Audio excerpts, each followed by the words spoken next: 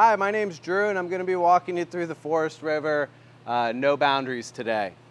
Starting right up front here, we're going to go over the loading and unloading procedure. What that's going to look like is, of course, we have this coupler in the unlocked position when it is straight up and down like that. From there, we're going to raise the jack 3 inches above our ball and drop. We're then, of course, going to center our ball underneath the coupler, lowering the jack back down on top of it, taking the weight off of the jack itself. Once we are fully seated on that ball, we can go ahead and slide this coupler, latch that in the rear position. We're paying special attention that this secondary latch is in fact engaged. I often will give it kind of a yank in the up position there to again, just make double sure that we are fully latched. From there, feel free to add an additional pin here through these holes. You can either use a security pin or a standard spring clip, again, just to add a secondary safety feature there. From there, we're going to go ahead and cross these tow chains underneath the coupler. Now, keep in mind, it is state law in Texas that not only do these chains need to be crossed underneath the coupler, but it is illegal for them to make contact with the pavement at any given time. So skate that line of having enough room to make your turns left or right, but not so much room that these may again contact the pavement.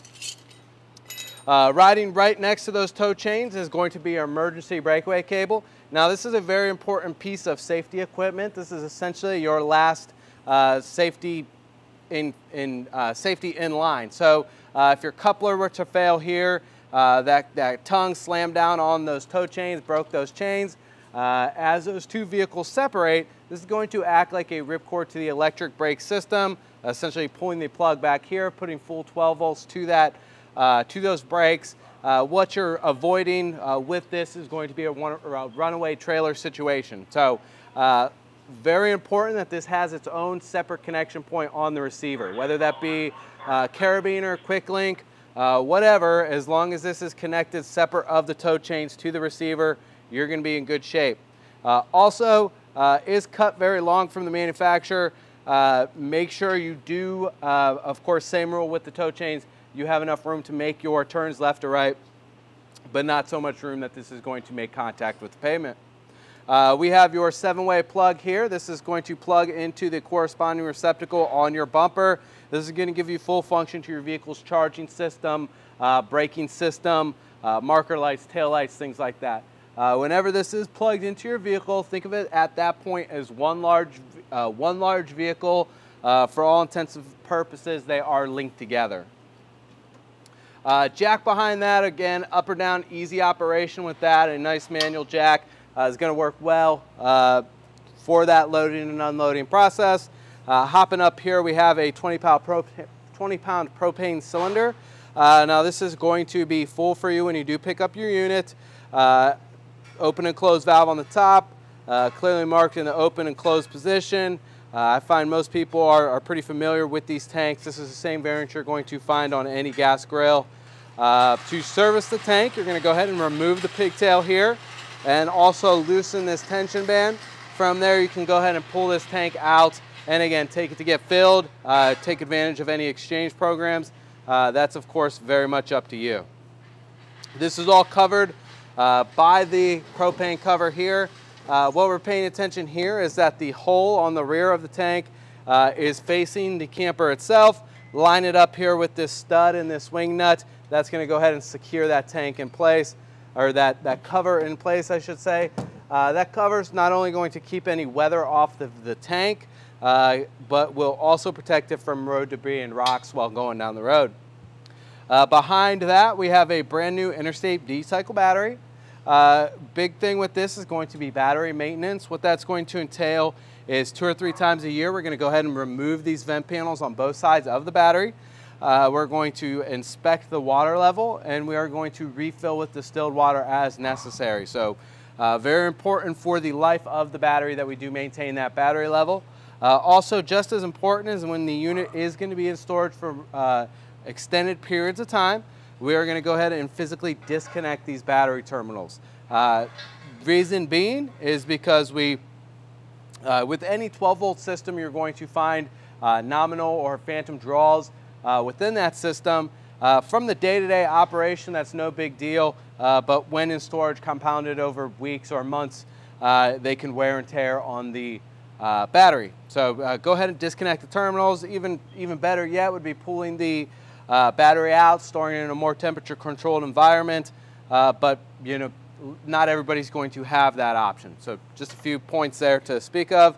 On all four corners of the unit, we're going to have stabilizer jacks. These ones are forward facing. I'm going to go ahead and grab this crank handle and demo those for you. Now these are for stabilization, they're not for leveling. It's very important that we operate them properly to keep them in great shape as the camper ages. What that means for you is if you're leveling front to back, you're going to use the hand jack up front. Leveling from left to right is going to be done with the tires and what's called a leveling kit. So they have a multitude of different options in terms of leveling on the market. Figure out which one works for you. But either way, once we are within 3 degrees of level, we're then going to run down these stabilizer jacks kind of like landing gear. So of course, line up your crank handle on the stud there. You're going to come down.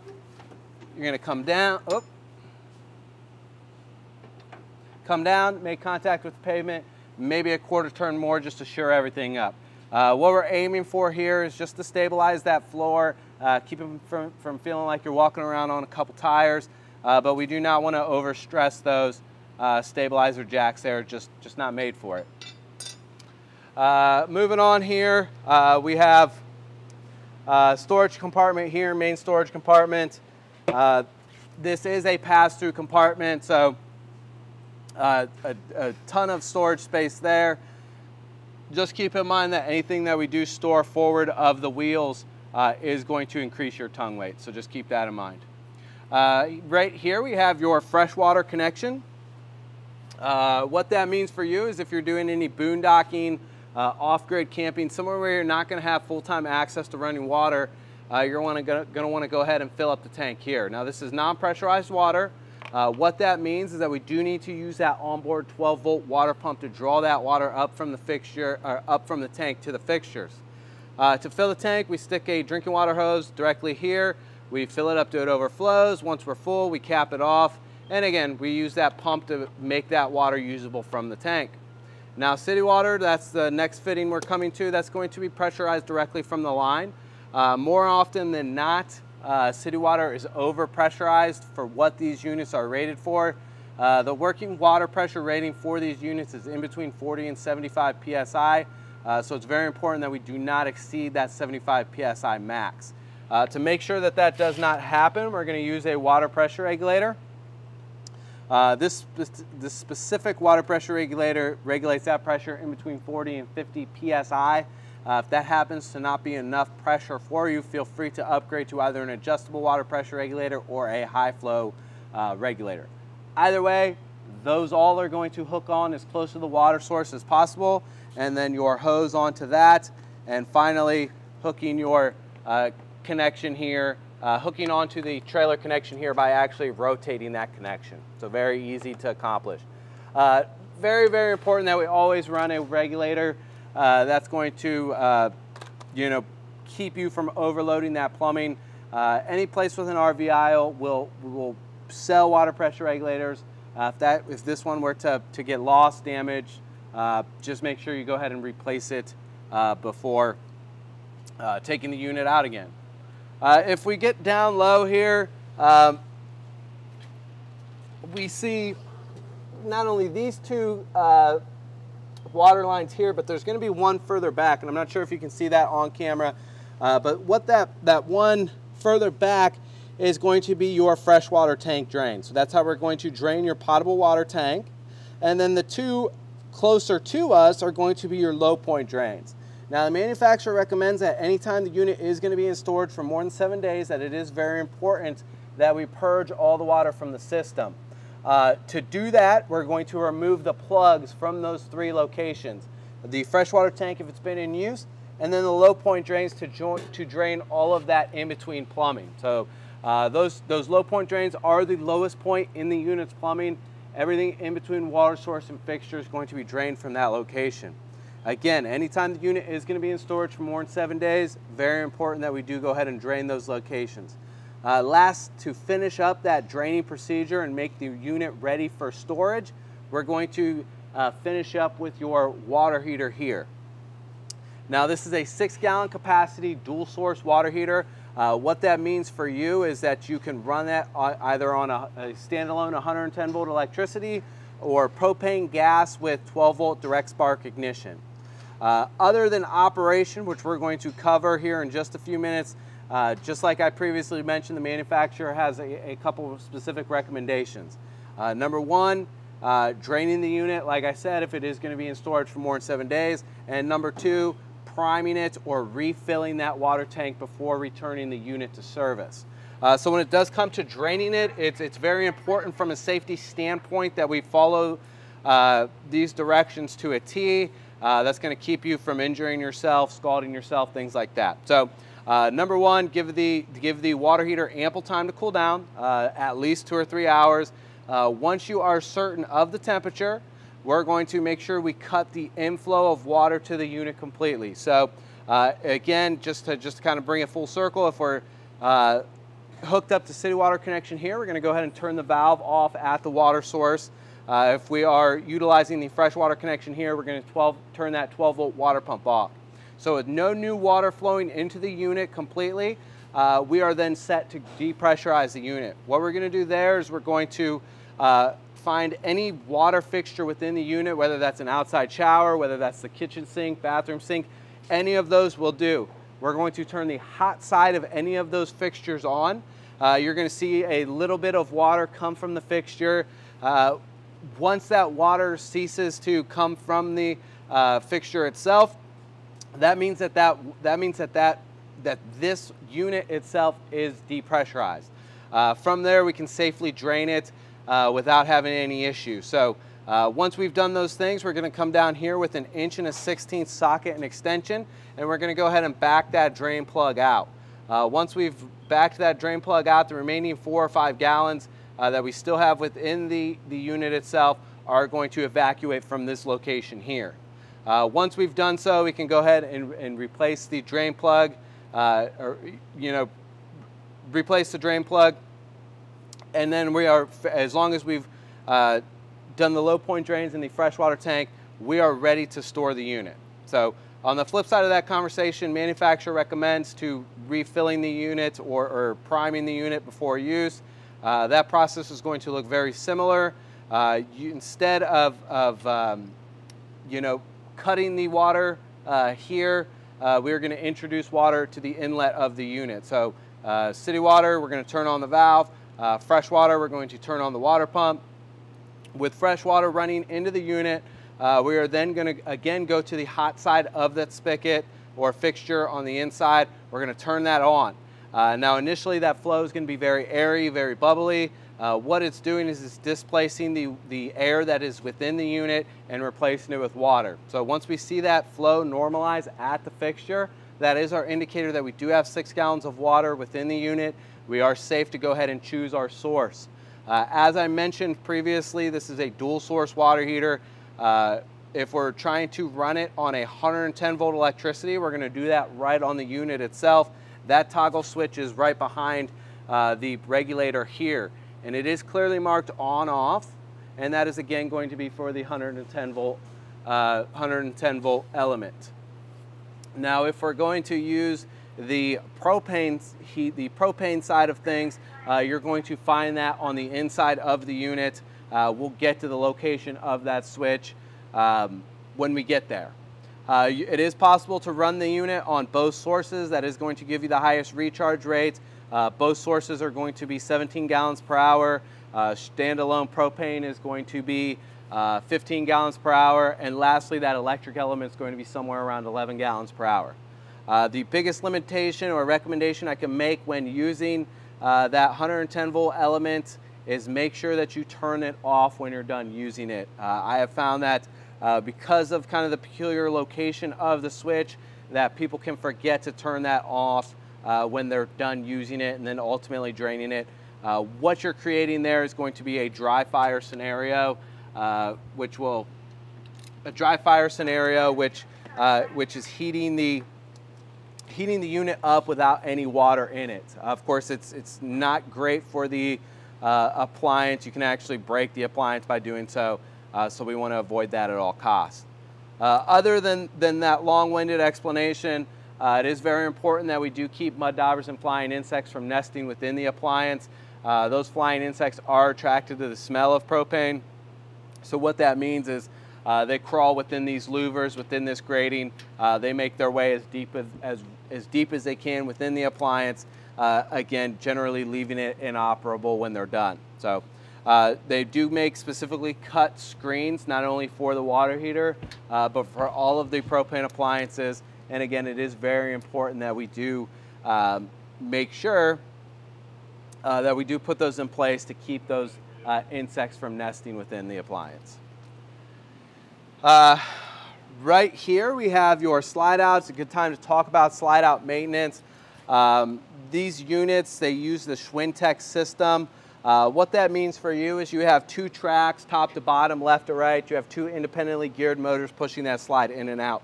It's very important that we do lubricate these slides once every 90 days. What we're going to use to do so is a dry silicone lubricant, a PTFE lubricant, and that process is going to be spraying the track down directly, running that slide in and out a couple times to distribute that lubricant, and we're going to be good for the next 90 days. Now also on that same procedure, it's very important that we lubricate these seals as well, or condition those seals. We're going to use a separate product, which is an RV grade seal conditioner. Generally, of course, number one, follow the recommendations on the can, but generally that process is spraying them down, wiping any excess, letting them soak in for a bit, and that's it. You're good again for the next 90 days. Now keep in mind you have two separate sets of seals. You not only have this seal that wraps all the way around the slide out, but since that slide out seals in both directions, you have seals on the inside as well. So keep that in mind. We're going to make sure we're treating both sets of seals. Moving on here, brings us to our tires and our lug nuts. Now lug nuts have been torqued to 100 foot-pounds here in the shop. Manufacturer recommends a retorque procedure. Generally those numbers are the first 15, 25, 50, and 100 miles of initial travel. It is very important that we check and make sure that those lug nuts are maintaining that 100 foot-pounds of torque. From there on out, the manufacturer recommends at the start of each trip that you go ahead and check and make sure they are, again, maintaining that 100 foot-pounds of torque. With tire pressure, we run all trailer tires at the max tire pressure rating. You'll find that information not only stamped on the sidewall of the tire itself, but also on the data tag here on the front of the unit. What we have here is going to be a 65 PSI max tire pressure rating. And again, that's going to give us the highest flexibility in terms of weight rating. Whether we are completely full or completely empty, that 65 PSI is going to be a good number. Moving on here, we have your cable satellite inlet here. So that's just a standard RG6 cable fitting. That's going to pass through to the designated TV areas of the camper. That allows you to feed either a park cable service or an aftermarket satellite package to the unit. Again, a standard cable fitting, a standard RG6 cable fitting, very much like you would hook onto your television. Below that, we have your 30 amp, 110 volt power supply. This is your cord, comes with the unit, it's 30 feet in length, is only going to plug into the camper one way. If I go ahead and undo this, we have one L-shaped receptacle. We're going to line that up with the L-shaped prong, plug it straight in from there. That's going to, once we're fully inserted, we give it an 1/8 inch turn to the right, that locks it in. Then we do have a secondary collar here to screw down and lock it in further to make it more secure. Now for every single unit that I deliver, I absolutely recommend the addition of a 30 amp surge protector. Those surge protectors plug directly into the directly to the power source and your cord in line with that. It's very important that we do protect what we have on the inside of the unit, which is going to be a lot of sensitive electronics. It's very important that we protect them not only from substandard wiring, dirty power, but surges as well. The only way to effectively do that is going to be putting a surge protector in line. If you have any questions, on the products that we recommend or on how to use them, feel free to give our parts department a call. They would be more than happy to go ahead and walk you through that. and educate you a little further on the operation of those. Down below here, we have your dump valve. Now this is a standard bayonet style dump valve. Your sewage hose is going to connect the very same way this cap comes off. What that means is you have 4 prongs along the exterior of that tube. We're going to line this keyhole up in the halfway. We're going to give it a 1/4 turn to the right. That's going to lock it on, and that will allow us to be ready for service. Now, one thing, we have your dump valves here. You have black for black water and gray for gray water. Now, black water is going to be anything that comes from the toilet. Gray water is going to be anything that comes from the sink or the shower. It's very important that we keep this black water valve in the closed position during use. We're going to use the monitor panel on the inside, and we're only going to dump as necessary. Reason being is we have, of course, solid body waste. We have toilet paper. We have that inside the tank. We want to make sure that it easily evacuates that tank when we pull that valve, and the only way to do that is to keep it in as wet or flowing condition as we can. So keep that valve in the closed position. The only times you're going to dump is either when the monitor panel on the inside tells you the tank is full, or you're changing location. So it's not, I recommend not carrying waste with you. It's not going to do any favors for you. Gray water right beside that, as we spoke of, that's going to be sink water, shower water, relatively cleaner of the two. A common thing that people do is they go ahead and they dump their black water valve. They then close that black water valve once it's been evacuated, and then they use that gray water to go ahead and rinse that shared plumbing as well as their sewage hose on the way out. That's a fantastic way of operating these, a very popular option. Just keep in mind that these two valves should never be opened at the same time. You're going to want to avoid any cross-contamination or backfeeding issues by doing so. So keep them, operate one at a time, and make sure you keep that black water valve in the closed position. All right, so here we have your outside shower. This is going to give you access to hot and cold water. It's a very functional item here. Is very self-contained. The sprayer and the nozzle, or the sprayer and the hose, are going to wrap around the fixture and store within the unit itself. This is also a great location when it does come to depressurizing the water heater and then, of course, refilling it. This is a great location to accomplish that at because, of course, it's on the outside. You don't have to go inside and use those fixtures. So what we have here is going to be your rooftop ladder access. That is going to bring me to a great point, which is going to be structural maintenance. What that's going to entail for you is anywhere where two pieces come together, they are going to use some sort of sealant. It is our goal to inspect that sealant every 90 days and touch up as necessary. What that's going to entail there on the roof, what they're going to use up there is going to be an RV grade self-leveling lap sealant. Generally what we're looking for is any degradation in those sealants, whether that's cracking, peeling, separation of any kind. On the roof, we're going to do some spot sealing. Again, that's self-leveling, so you kind of apply that heavily and let that kind of settle out. On the body of the camper, we're going to use a 100% silicone product. You can either source that from any hardware store or pick it up from your RV dealer while you're sourcing your lap sealant. And again, you're going to touch up that bead if you see any degradation within that bead. Also here on the rear, we have your tube storage bumper. That's going to accommodate sewage hoses, things like that. Any long storage can be stored within the bumper. It does have a cap on each side that is removable. And then we also have a full-size spare tire here.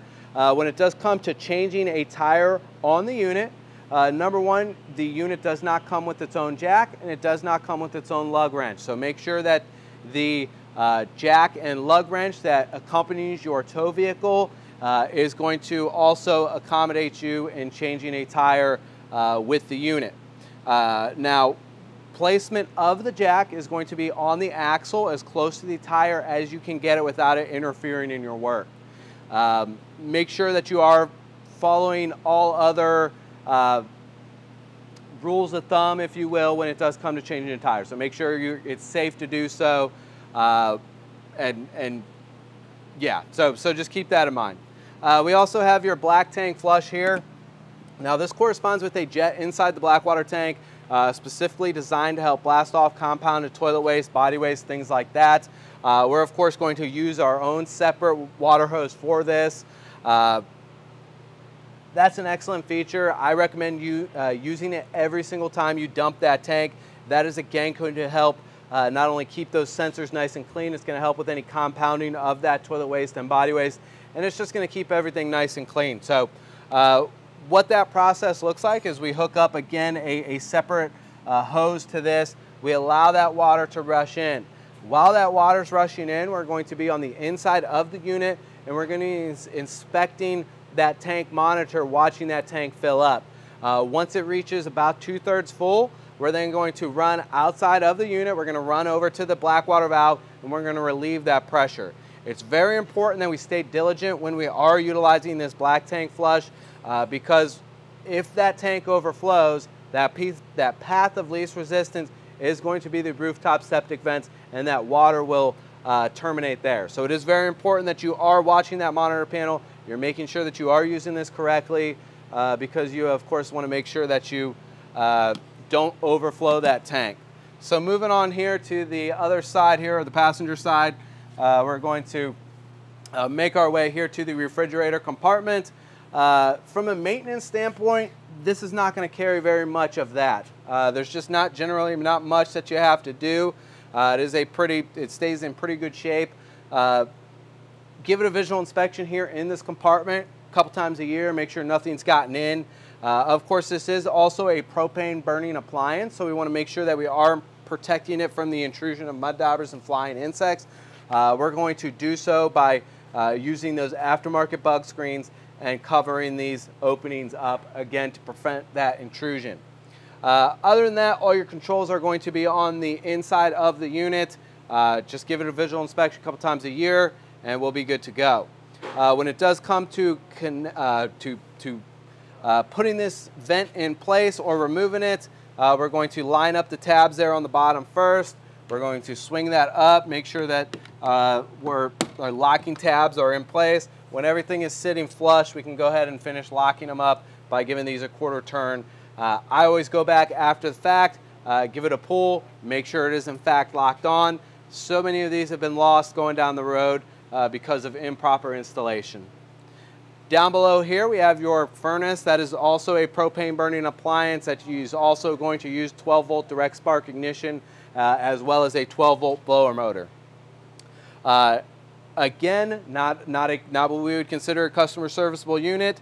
Not much that you're going to be doing from this location. This is the exhaust, so of course let it exhaust. It does blow very hot air when it is on. Don't restrict the flow, don't put a lawn chair up in front of it. Other than that, put a bug screen in place. Make sure we're not running into those intrusion issues that we've also already talked about with those flying insects. Moving on, we have a couple 110-volt all-weather outlets. Just some 15-amp outlets, nothing too crazy there. They'll allow you to plug in any appliances here on the rear, you know, to efficiently use this as a kind of porch space or whatever. Screen door is going to lock against the main entry door, and our steps are going to operate like so. So of course they stow up here like this when going down the road. Of course the door is closed. You open the door, you pull this locking tab back, and that will allow you to go ahead and bring those down. Very easy to use. You do have to make sure that the door is fully open, or that they will get kind of hung up on the door frame. All right, so here we have your hood vent. This is a pressure fit here. It's very important that we go ahead and make sure we open that up before cooking a meal there on the cooktop, so that that smoke and heat is exhausted from the area. And it's also important that we do close it before going down the road. That's going to keep any road debris or weather from coming in from that location. We also have an adjustable handrail here. Very easy. It locks in the out position. You can go ahead and lift it up, fold it against the body. Oftentimes people like to fold it against the door. Whichever you prefer is up to you. Awning, porch lights, things like that. We're going to get to the operation of those there on the inside. They are all switched on the inside. They're very simple. We're going to get to that when we go to the inside. And then we have the other side of your main storage compartment here. Again, nothing really that we need to talk about, but that is going to be the location there. I believe that covers it here for the exterior of the unit. We're going to go hop on the inside and take a look at those features. So here on the interior of the unit, first up we have your fire extinguisher. Now it's very important that we test all of our safety equipment every single time we take the unit out. To do so with the fire extinguisher, we're going to push this green tab down. If it springs back, that means we have life within the unit. If not, if it stays depressed, it's time to pull that unit out and replace. Also, here on the bed, we have your GFI protected outlet. Now, all the receptacles within this unit are on the same circuit. This is going to be the reset point for all of those. In the event that one gets overloaded, they all kind of follow suit, and that's where we're going to reset them. Now, this is going to be your porch light switch. We saw that light on the exterior front of the unit, and that's going to be the location for that light there. Now, this switch over here, that's going to be for the underlighting in the kitchen area. Very straightforward. Just going to light that kind of spice rack location there. We have a couple USBs here. Those are 12-volt appliances, so you'll have access to charge your devices off-grid. Coming up further, we have your interior light switch here. We go ahead and hit that. That's going to bring on most of these lights overhead. Each light has its own switch though, so we have ultimate control over which ones come on with that switch and which ones don't. Porch light here. Now that's actually going to be a three-way switch. If we go up on that switch, that's going to be a bright white LED. If we go down on that switch, that's going to be an amber colored light. Middle is going to be off. Awning lights, that's going to be the LED lights there on the awning rail. And we can see those outside. And then we have your slide in and out switch here. Very important that we talk about the operation of that. First off, of course, looking at that space, that table needs to be out of the way, as well as these cushions here. Now those all lift up. You can store the table on that sofa and those cushions as well. So those need to be out of the way. Also, it's very important to mention that a slide needs to come fully in and go fully out. Being that it is two independently geared motors, it can actually bind in its opening. So it is very important, again, that we're bringing that fully in till it stops, fully out till it stops. And then we have your awning extend and retract here. That's a momentary switch. We go ahead and press that. That awning is going to come right in. You're going to hold it until you take your you're going to hold it until it comes in, and then you take your hand off the switch. It's very important to note the orientation of the fabric here on the awning rail. It should always be on top of the awning rail as opposed to the bottom. If it is on the bottom, that means at some point you have rolled in your awning backwards and it's inside out essentially. So you need to bring it all the way out and then bring it in correctly. Moving on here into the bed area, we of course have your television set here. On the roof, we're going to find a omnidirectional digital over-the-air television antenna. That is powered by that switch that I turned on. As long as that red light's on and we go ahead and do a channel search within the menu functions of the television, that's going to go ahead and bring in the best case scenario in terms of digital programming. And that should work well. Generally, we can pull in channels from Waco here, and that works out very well for us. When going down the road, this needs to be in the locked position. You're going to use this buckle to do so. And essentially, let me see if I can get this seated properly. It's going to be something like that. Latching that there, making sure that's secure. That's going to keep that from bouncing around when going down the road. Light switch here is going to be for these back cabinet lights. It's a cool feature. It looks very nice, but that is controlled right here on that switch. And then these lights are going to have, again, their own switches. On off is going to be the center of the lens. We have cup holders, 110 volt outlet here at the bed. TV remote down there within the storage cubby. This is all very basic, kind of usual suspect kind of stuff. Storage on the underside of the bed. Tons of storage there. Coming here into this area. Now this is a secondary sleeping area. This is going to make a secondary bed. To do so, we're going to go ahead and lower the table. It's easy if you kind of pull this out into the common area of the camper. And it has, let me see if I can turn this around so you can actually see what's going on here.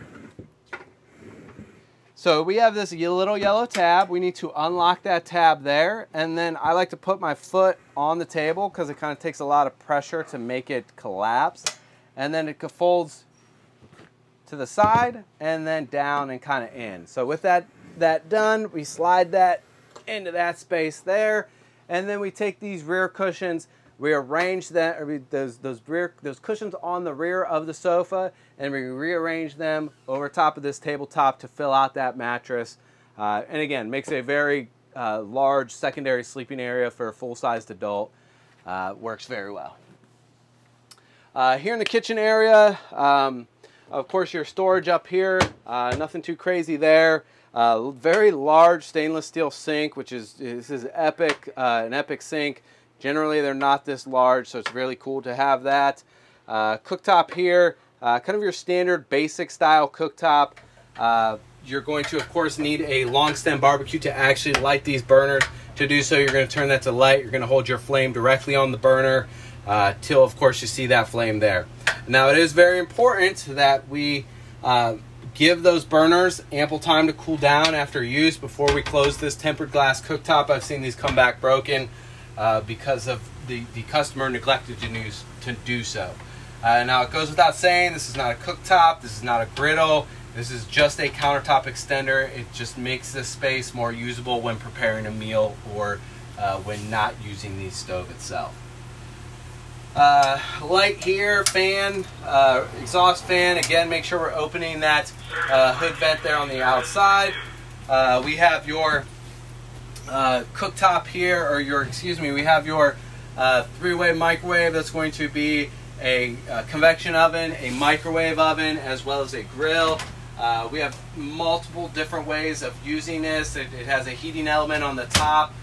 You can use it like a toaster oven. These work exceptionally well. When it comes to controlling them, that's going to be very indicative of what you typically see with a microwave. Your sources are going to be on the top of that panel. You're going to choose time and temperature there on the numbers. If you can work a microwave, you can of course work your way around this. Down here we have your 12-volt blower motor. That's going to be for your furnace. That's where all your heat's going to come from. Works very well in this space. You don't need a ducted furnace or anything like that. That's going to push your heat throughout the unit and is going to be, you're going to have no issues controlling temperature within the unit. We have your refrigerator here. Now we have your main on-off switch. It goes through kind of like a little boot up procedure. From there we have really just one mode button. So your standard operation is going to be an auto, and that's denoted by that orange light there. If I go ahead and I depress that gas switch, that's going to send us into that gas mode. So in the auto mode, it defaults to AC voltage first. If it does not find AC voltage, it automatically switches and starts lighting off of gas. In standalone gas mode, of course, there is no automatic switch over to electricity. There is no real indicator that you are running in gas mode other than the orientation of the switch. If it fails to light in that gas mode, it's going to illuminate this check light. So very, very basic, very easy system to use. Now we have these latch locks here, so we just push on that button that allows us to go ahead and open the doors for either one. Hopping over here to the bunk area, of course we have the bunks. Not really much needs to be said about those. Up top there we have your 9-volt smoke alarm. That's going to of course run on a 9-volt battery. You'll test it as such, very easy to use.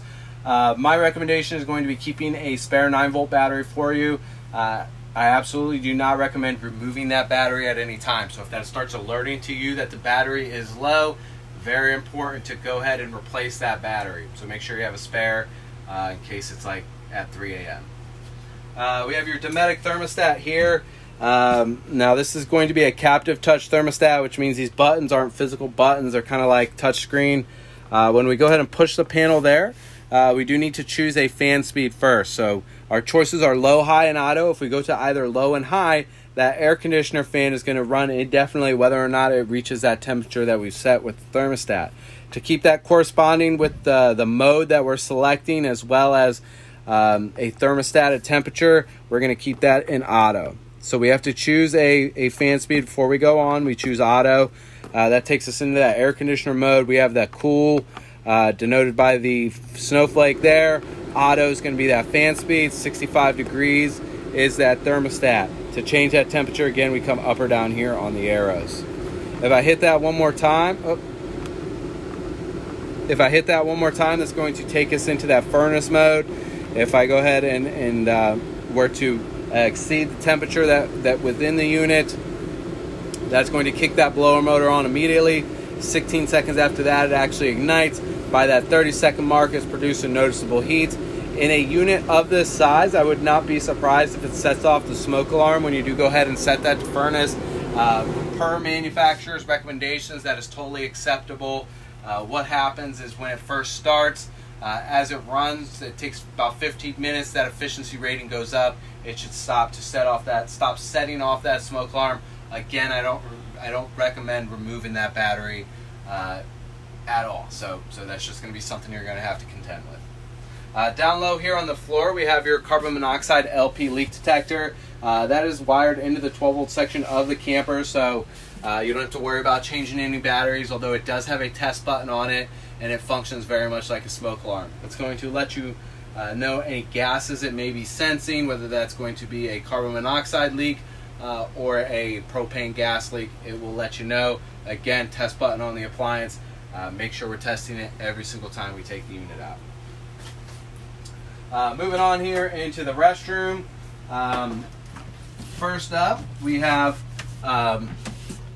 your light switch, very basic, very easy. But we also have your courtesy panel right beside that. Now this is going to give you a real-time readout of where your tanks as well as your batteries sit in level of full. The more lights we see here on the display means the more full your tank is. Battery reads full. Battery is going to read full anytime you are plugged into shore power. So to get a true readout of where your battery sits, we unplug from shore power and then we test here at this location. Fresh water is full. That's how we do our testing within these units. We pressurize the system with the 12-volt water pump and bring that water from the tank, make sure there's no leaks in the system. Black water is empty as it should be. Gray water is empty as it should be. We have your water pump switch here. Of course, the red light means you're on. And then we have your water heater switch next to that. Now if I flip on this water heater and it's not already up to temperature like it is right now, this fault light's going to come on with that water heater. You're going to see that fault light turn on and off while the unit goes through its lighting procedure. If you come back 5 minutes later and that light is still on, that means the water heater did not light. Reason being, a couple of different things may be happening. Either you're out of propane gas, either you don't have the valve or the service valve on top of the tank on, or, dependent on the size of the unit, it may just take a few tries for that gas to make its way to the line, through the line to the appliance. Of course, this floor plan doesn't really lend itself to that being an option, but it could happen. So if you come back 5 minutes later, that red light's on, of course, make sure you have propane in the tank. Make sure that valve is in the on position, and then we can go ahead and turn that switch off, turn it back on, let that recycle. As long as we've corrected the issue, it should have no problems lighting on the first try of that second cycle. Flush, toilet flush, is going to be a pedal. Light press on the pedal to fill up the bowl with water, full press to flush. Of course, very important that we use a single ply RV grade toilet paper as well as a deodorizing product and a tissue dissolver. Now ultimately you're going to follow again the manufacturer of those products directions in terms of use, but generally you're going to, with all of those products, you're going to introduce them here directly at the toilet. and generally you're going to go ahead and chase them with a certain amount of water. That will be all you do while using the camper, and then once you dump, you're going to kind of restart that process. Now, it's my recommendation that while you're storing the unit, that you do go ahead and store it with chemical in the tank. That's going to again help really deodorize things while in storage. That's going to help kind of break down any compounding that may be happening at the bottom of the tank. Well, that's kind of like sitting in the sun baking on. It's just going to keep things nice and fresh as that system could be. So, other than that, you know, nothing really crazy here. We have medicine cabinet, sink fixture, things like that. If I come up here above my head, we have your exhaust fan. Now this locks, so we pull down on that crank handle. That will allow us to go ahead and open that. It is directionalized. So once we open that up, we can go ahead and turn it on here. We have four fan speeds generally, and then we have an on and off button there. Now make sure that we close this before going down the road. It is very important. Something you'll only forget once, because it's probably not going to be there when you get to where you're going. Once we close it, we push up on that knob. That's going to lock it into place, and then we're ready to go down the road. Here in the shower, of course, a very basic kind of shower setup. We of course have hot and cold here at the fixture. If I come up here to the shower head, we have an on-off there on the actual head. That's in the name of water conservation. That will keep you from using not only your 6-gallon hot water capacity, but your overall holding tank water. So generally you'll find yourself doing military, Navy style showers within the unit, again in the name of water conservation. So shower curtain is on a magnet that just latches there. Again, really nothing too out of the realm there. I believe that just about covers it here for the Forest River NOBO. If you have any questions or concerns, please don't hesitate to give us a call. We'd be happy to kind of revisit a lot of these things. We hope you enjoyed this walkthrough. Thank you very much.